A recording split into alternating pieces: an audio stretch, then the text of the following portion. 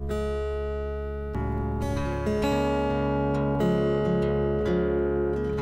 then you come home from a day in the world to a message that something you once hoped for or never thought of, in the way once, perhaps, the body brushed up against a cloud or a star in a nightclub, and the dream of being totally here on earth or totally removed from it, exhausted like the book says, is easier when you have forgotten where the body ends or begins, after mountains of sitting practice,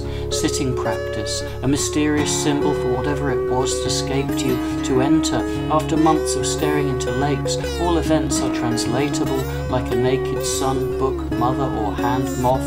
And what you want, if not help, is at least some kind of acknowledgement or freedom from bondage of a task in the middle of an emergency requiring women or men or other modern animals to walk towards you in order to get the task done. Although some, of course, would want you to do otherwise. But when you see them in a forest or a raffle or a white room somewhere, what most repulses is equally that which most attracts. The angle of the arms and the legs and the possibility of being as certain as a building is, or a big one at least, until it or bad hair blocks out the sun, and then the point is that they want you to think it is too late, and dull soundtracks. It is hard to stay strong in the face of such brutal banality, but who hasn't at times felt that a haiku was harder than a hammer, or vice versa, to break the frozen lake, or something dark and hard and flat at least, like and unlike friendship or love or a good holiday, that walked around in front of us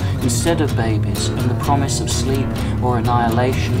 no longer in the arms but with the arms up for surrender, something or someone who you have to catch, the way soup never really makes anything happen, turning up late at parties or scowling, wearing too much eyeliner, being tepid and splashy.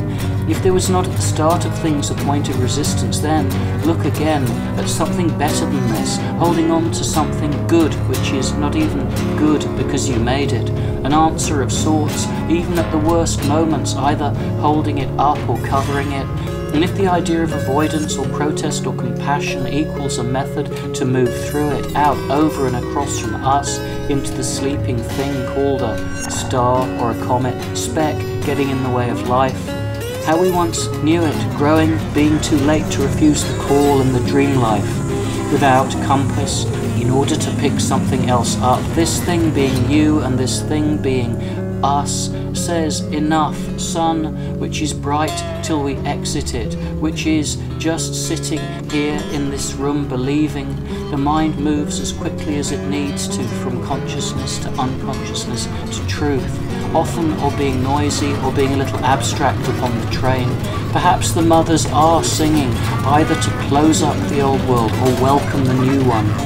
because no single saw can cut deep enough to slow the shift of the sun.